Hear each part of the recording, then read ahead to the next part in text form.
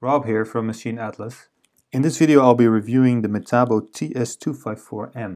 I've had this table saw for about 8 months now, so I thought it was a good time to give you a little overview of the good and a few bad things I experienced with this saw.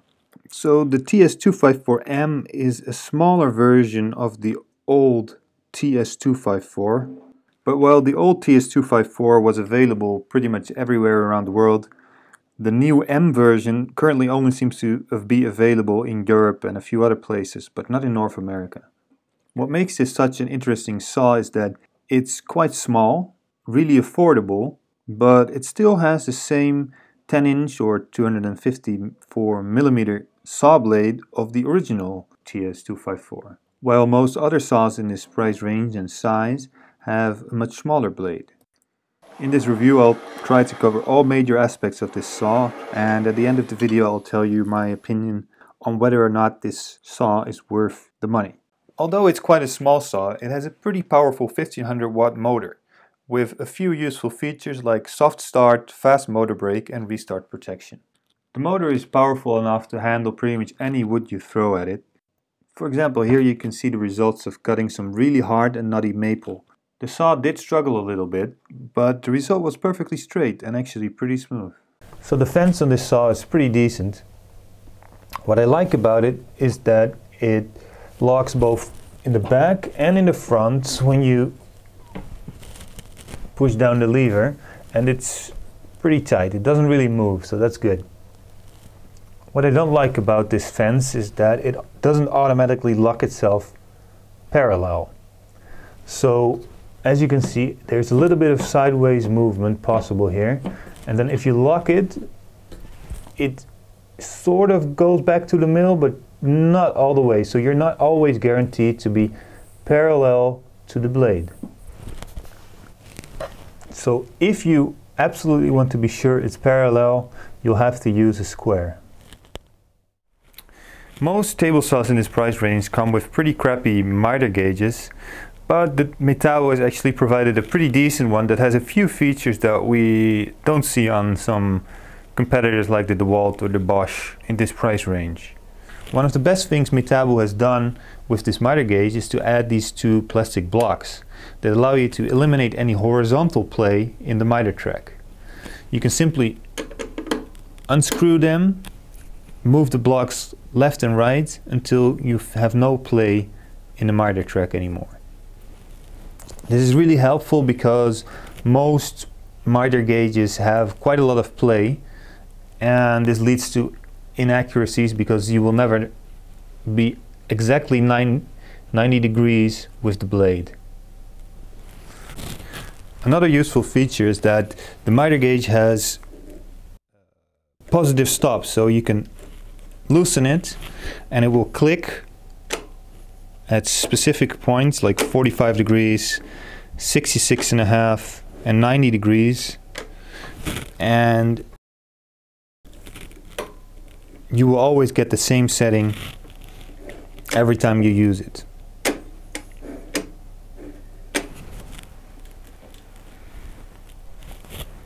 One downside of this miter gauge, at least in my case, is that it wasn't perfectly 90 degrees with the saw blade. So what I did to solve this was to add a little bit of duct tape to ever so slightly adjust the angle with the saw blade, and now it's pretty close to 90 degrees. Changing the height of the saw blade is really easy and goes very smoothly with the hand wheel. There's no indicator for the exact height of the blade, but I don't think this is a problem, as the only case I can think of where I would really want to know the exact height of the blade would be on something like dado cuts, and this saw cannot be fitted with dado blades anyway because the spindle is too short. I quite like this system for setting the angle of the blade. It uses a rack and pinion system which holds the blade in place when you set it to a specific angle. While on other saws, usually due to gravity, the blade has a tendency to try and go back to 90 degrees, while on this saw it really neatly keeps it in place on the specific angle you picked. There are also two stops at 45 and 0 degrees. But what I found quite clever was a system for cutting -1.5 and 46.5 degrees. Instead of having to change the 45 and 0 degree stops, you can simply pull out a bolt, which allows the blade to move just a little bit further. This way you can make those special cuts without losing the settings on your more often used 45 and 0 degree cuts. To get access to the saw blade, you simply turn a key in the blade insert, which allows you to remove it. Metabo supplies a specific spanner to help you do this. The blade insert is made from metal and feels quite solid. However, it's not held down by screws, only by the key. This makes making a custom zero clearance insert more difficult. But you might be able to replace the existing screws and replace them with longer ones so that you can simply bolt the zero clearance insert down yourself. The riving knife can be adjusted quite easily, both in height and in left-right position. To change the height, you just release a lever, and to change the left-right position, you have to actually adjust a few bolts. The position of the saw blade itself is fixed and cannot be changed. So if you're unlucky and the miter tracks are not parallel to the blade, then, well, there's no way to adjust this. But I think this is a common downside on all saws of this type. The transparent plastic blade guard attaches to the riving knife. You simply snap it in place and then secure it with a small lever. It's a pretty simple blade guard, and so far it's been doing a good job, but it is quite fragile, so I'm not really so sure how long it will last in the long run. I found the dust collection to be surprisingly good, especially considering that there's only one dustboard at the back and none at the blade guard. Definitely don't expect to work dust-free, but it doesn't cause a big mess either. You might find a little bit of sawdust below the saw and just a little bit on the top, but almost no sawdust on the sides or the back of the saw. One clever thing Metabo have done is that they added a small rubber plate around the saw blade. And so when you first start the saw, you actually have to cut through this plate, so some rubber bits may come flying out. If you don't expect this to happen, it may be a little bit scary at the first, but this is actually the way Metabo designed it. Because the saw blade cuts through this little plate, the opening is extremely small, which prevents any dust from flying back up onto the table. I can't really compare it to how it would be without this little plate, but I think it makes a big difference. I'm using the TS244M purely for hobbyist woodworking, but it's also a builder saw that can be taken to a work site. And for that purpose, they've made it quite portable. All parts can be stored and attached to the saw itself, including the miter gauge, fence, and some spare tools. And it has a handle on one side of the saw to make it easier to carry. With 24 kilograms, it's definitely not a light saw, but it's doable to carry it around. One other feature that's designed to be used on a job site is the leveling foot. On one of the four corners of the saw is a leveling foot that you can adjust to stabilize the saw on uneven surfaces. The build quality overall is pretty decent. The tabletop is solid and in my case was pretty close to perfectly straight. Although some readers on my site commented that they had some issues with non-straight tops, so this might vary between different models. The coating does seem a little weak, however, and is really easily scratched, both by the miter gauge and the fence.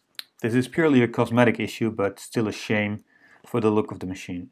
The finishing for most components is pretty good, but you can see they've paid more attention to the visible parts than the undersides. If you turn parts over or look at the bottom of the saw, you can see saw marks and rough edges, but I think this is to be expected for a machine at this price level. One thing they seem to have tried to save on is the quality of the bolts and screws. I noticed on several of them, when you try to tighten them, the top profile of the screws kind of goes away when you tighten them. So do take into account that these are really soft metals and you need to be careful when you're tightening them. So should you buy this saw? The answer is, it depends. The question is, how much do you have to spend and what kind of accuracy do you need? If you want to do extremely high precision joinery, then this might not be the saw for you. Rip cuts can actually be very accurate on this saw, but you will need to measure and set up your fence exactly every time. Miter cuts will be more difficult due to the limitations in accuracy of the miter gauge. However, with a crosscut sled you could still probably achieve decent results. So in terms of accuracy, the TS254M has its limitations, but I still think it provides excellent value for money. It's significantly cheaper than competitors like the Bosch 635-216 and the DeWalt 7485. Even with the separate sliding table, it would still be cheaper than the DeWalt. And it offers a few advantages that the other two saws don't have, like a better miter gauge, decent dust collection, which is a little bit of a problem with the DeWalt, and a significantly larger saw blade and cutting capacity than the other two saws. So if you are on a budget, I still think this saw is an extremely good choice. And although you might have some work to fix the accuracy problems, I think it's sufficient for a saw at this price. If the accuracy problems are really a deal breaker for you, I would suggest going up a little bit in price and getting the DeWalt 7485. If you'd like more info on the Metabo TS254M, you can read the full written review on machineatlas.com. Also, if you want to keep up to date with more news and reviews of woodworking machines, consider subscribing to this channel. I've got a new video lined up on how to make a really cheap but sturdy miter gauge fence with flipstop, along with some free 3D printable design plans. Thanks for watching.